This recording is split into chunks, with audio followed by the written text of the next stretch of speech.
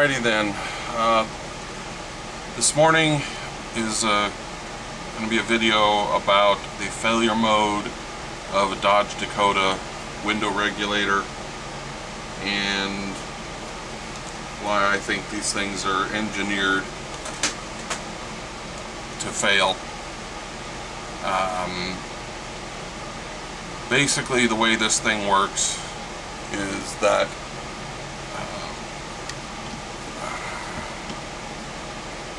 there's a cable that connects to this piece of plastic. Basically it just slips in place and it's held up with what amounts to a piece of crimped on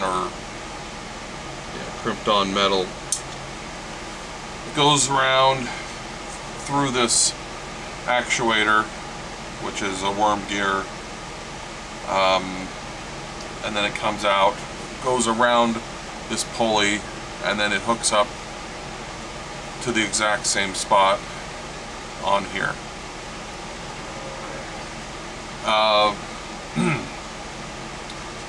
The failure mode seems to always be exactly the same. One of the plastic pieces fails, almost always on here.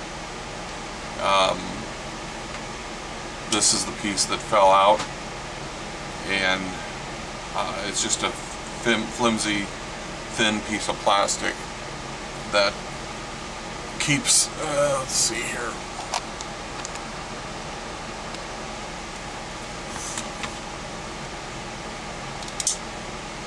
that this hooks onto. It's very difficult to show this. I'd have to take it apart. I don't think it will easily come apart. Well, actually I think it will. Yeah.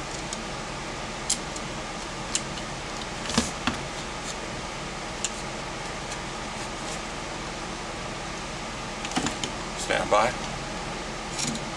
Alright, so this piece of plastic, you push this tab in and it slides right off, and then this comes off, and you can see how the cable connects in here, and then the other cable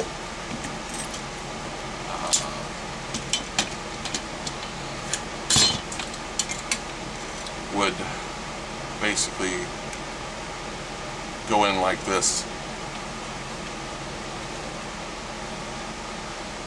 and this piece of plastic on this side is broken off, and that's it. All this is rendered useless because of a cheap piece of plastic. If this was made from aluminum or pretty much anything else in here, the only other failure mode would be this or the pulley, which also are, you know, made of plastic when they should be made of brass or aluminum or anything else. So that's it. This could be fixed. It would be kind of difficult because of the stresses and put on it, but that's it. And of course you can't order, I mean, if you could just order this slide piece or this piece of plastic, you could fix this thing for almost nothing.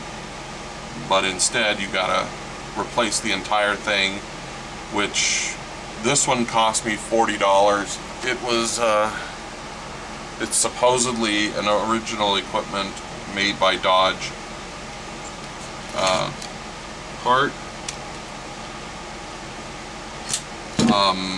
I know that what really irritates me on this is that because I've had to replace these so many times on my truck,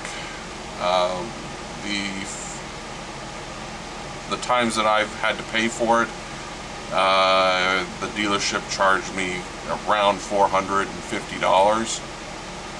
That was about 10 years ago. Current estimates, according to an online calculator, is $250 to $300. I just replaced this one this morning for $40 and 30 minutes of time. Yes, that's right. If your dealership is charging you 1 or 2 hours to replace this